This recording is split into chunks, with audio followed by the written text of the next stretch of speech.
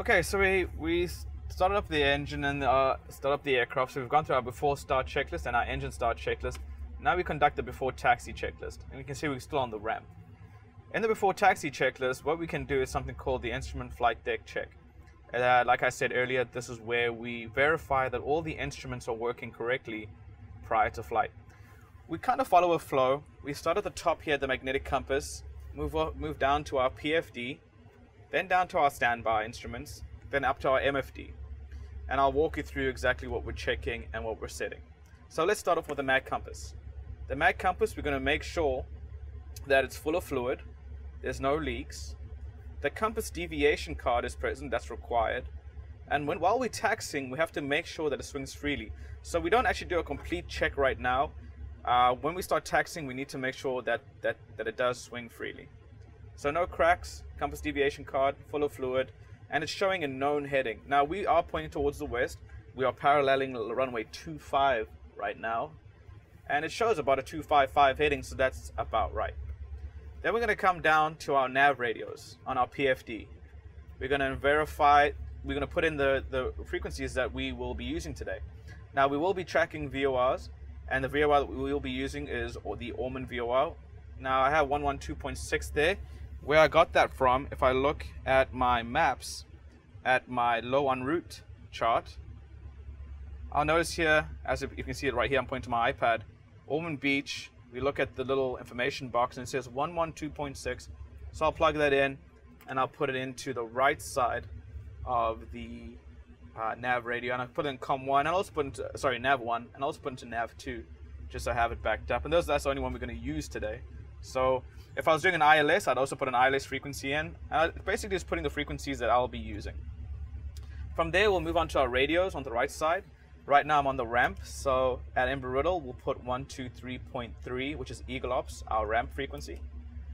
From there, we'll put 121.9, our ground frequency.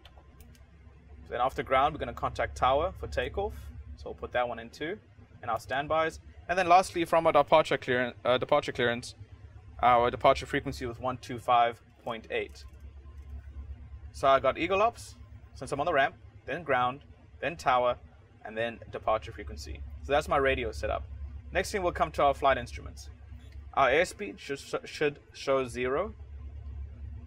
Our attitude indicator should be level. Since we're on the ramp and it is a level ramp, it should show level. Now it is showing about 5 degrees pitch up, and that's because the ramp is set up the ramp is actually on an incline. Next, we'll go to altimeter. Make sure that we have the right altimeter setting. We have 3012. And make sure the altimeter actually reads within 75 feet of field elevation. Now Daytona Beach is 34 feet. And right now it's showing about 35 feet field elevation, almost 40. So it's within 75 feet of field elevation.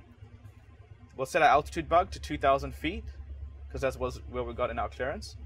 And then we come over to our VSI. Make sure that it shows 0. Now if it doesn't show 0, per the AIM, if it shows, let's say, plus 100 feet, you can actually use that as your 0 marker. But you also want to verify why it's showing 100 feet. Maybe there's some water left in the static lines, or the static lines that you may want to clear out. So it shows 0 for us. Then we come down to our heading indicator. We'll verify that our heading indicator matches up with the indicated heading and the mag compass, which it does. We also put the runway we're taking off on, so that's 070 for today.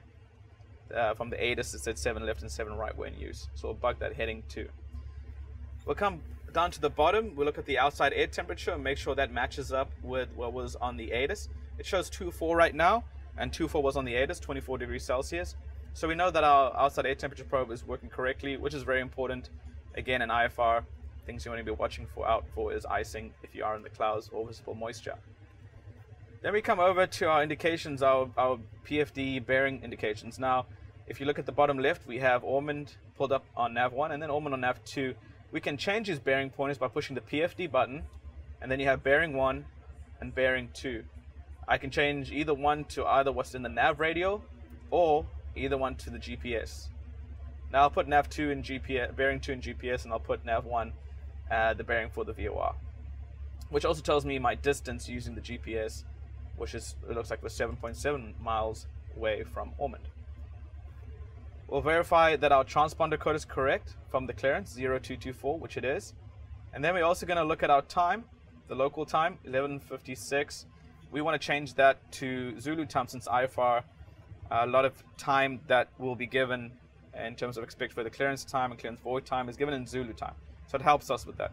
And how do we do that? We go over to our MFD. We take the FMS knob on the right side here. Take the big knob and go to the auxiliary page. And then we'll go to system setup page, the sub page. And if you look here, it says time format local 24 hours. We'll change that to UTC. And that gives us 15:56, which is right since we are -4 hours from UTC. So the time's right. We do have the seconds working correctly. We also check that our timer is working by pushing the timer reference button. And we'll push start, make sure the timer works, stop, and reset it. So the timer works there. So that's our PFD. Now we'll come down to our standbys, making sure that our airspeed indicator is reading 0. Our standby attitude indicator matches up with our primary attitude indicator. So it's showing about slight 5 degrees nose up. Our standby altimeter settings 3012, showing within 75 feet of field elevation, which it is. And then we come up to our MFD. Now the MFD, you want to verify that your engine indicating system is all working correctly. You don't see any red X's anywhere. Same thing with the PFD, no red X's. Otherwise that will mean one of our G1000 LRUs is failing. So all the engine parameters are in the green and nothing's looking unusual. We'll come up to our MFD. Now if we're flying at night, you may want to move this mode into the night mode, which it is right now. If it's in the day, you can also push topography and it'll actually show you the terrain features. But we'll keep it on to the night mode just so that we don't get hurt by the light in this dimly lit area. We'll come up, verify that the PFD and the MFD are matching with the frequencies and the nav radios. We'll take our FMS knob and we'll scroll it all the way over to the auxiliary page and then GPS status. We'll verify that we have at least 5 bars, green bars in GPS 1, so we're picking up at least 5 satellites, and same thing with GPS 2. Now, we do have actually what's called WAS. If you look here, SBAS, it says Satellite-Based Augmentation System.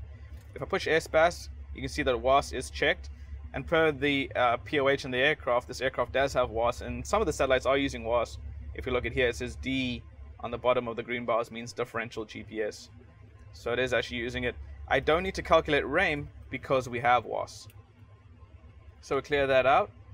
And then the last thing we'll do is the instrument flight deck check is complete except for the mag compass. Just going to make sure that swings freely as we taxi out. Apart from that, one thing I forgot to mention was the VOR. You got to make sure the VOR has been checked within 30 days. And typically, if you had Embry-Riddle, that'll be on your clipboard. You may have to check that in your maintenance records too. If it hasn't been checked within 30 days, you'll have to check your chart supplement to see where you have VOR checkpoints. Now, some airports have the VOT, which is an actual frequency on the airport that you can tune in. It sends out 2 radials, the 360 radial and the 180 radial. So basically, you tune in that VOR, so the VOT, tune in the 360, and if you get a from indication and it's centered within 4 degrees, it's fine to use. 180 with a 2 indication plus or minus 4 degrees, it's still good to use. But your instructors will go through that in oral with you and how to determine what is a VOR checkpoint and VOR receiver checkpoints on the ground and in the air. And that is the instrument flight deck check.